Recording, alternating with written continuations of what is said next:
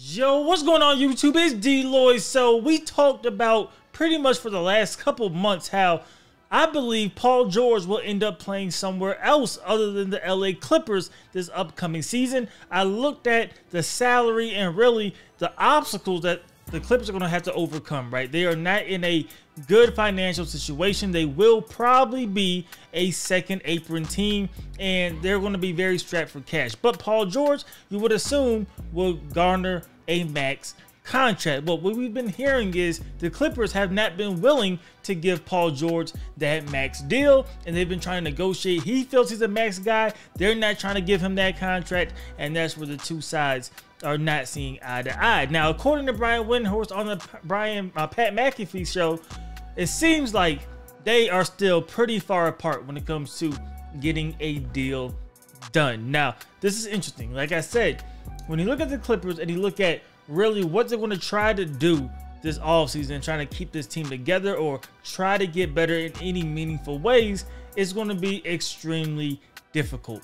They have an older roster, of which everybody's going to make sure they still command money. You may see Russell Westbrook leave. We're hearing the Miami Heat as a top destination for a Russell Westbrook. Kawhi Leonard, of course, he got the big contract, and now it's time to take care of Paul George, and I just simply do not see it happening.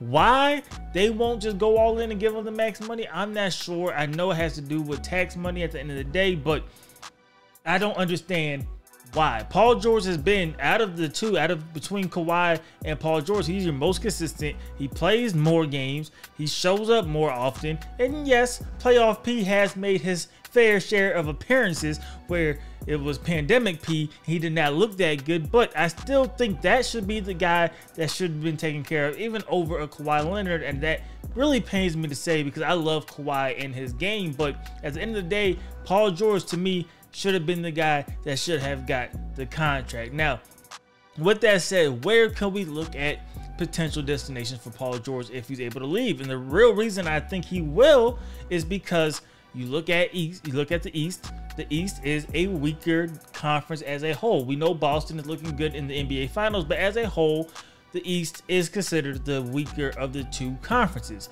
You look at a team like the Philadelphia 76ers. Interesting, right? They have a dominant big man in Joel Embiid. Yes, he goes through his injuries as well, but we know how good he is.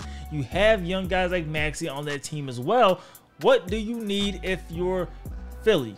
If you could get a wing guy who can score, who can still defend, not as elite level like he did a couple years ago, but still at a very good level, you don't need him to carry the torch. You know Paul George and his personality, he's okay with not being the #1 option. So now you're saying you're the #2. Some games of Maxey's feeling it, you're the #3. I think he could fall into that type of role. He does not have that selfishness in him where he needs to get up all the shots in the world. He can space the floor, he can shoot, he can defend, and they have the money for it. That is the big thing with Philadelphia. They have the money to go and try to get a star player. They're in an attractive situation where I think players will want to go over there, and that's why I believe Paul George ultimately ends up in Philly.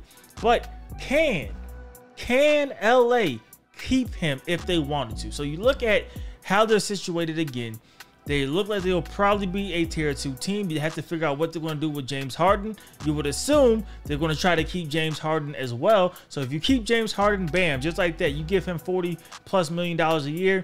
Maybe you give him $30 million a year. Pretty much any contract over $30 million, you're in the second apron. So you really can't do much when it comes to flexibility unless you trade Norman Powell, unless you get rid of PJ Tucker. But I don't think anybody will take PJ Tucker at $11.5 million with how he just played.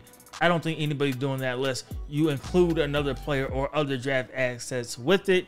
Who else are you moving? Terrence Mann could be moved to potentially give you some cap relief, but you don't really have a lot of options as to players that you can move that have value. Paul George wants the money. At the end of the day, I think he deserves it. He wants the money.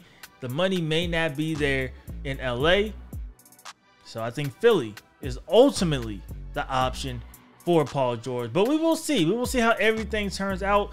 It's interesting just to see this whole dynamic play out. Of course, the finals should probably get finished quite soon. I think Boston now is hands down going to win it. So the final should be done soon, which means we're going to turn our attention to the NBA draft in a few weeks. And then, of course, everybody's favorite time, free agency. And we'll see the fireworks begin. But I think Paul George very well could be a Philadelphia 76er. That's my prediction. But I think between him and LA, it is tricky for whatever reason. If it wasn't, they would have had a deal done. But here we are, man. So you guys let me know what you guys think about this in the comment section below. Where do you think Paul George will be playing basketball next season? Do you think he returns to the Clippers? Do you think he goes to Philly? He goes to another team? Let me know your guys' thoughts and opinions. As usual, hope you guys did enjoy the video. If you did, please do me a favor. Go ahead and leave this video a like. It helps me out a lot. And subscribe if you haven't already. It's DLloyd. I'm see y'all next time. Peace.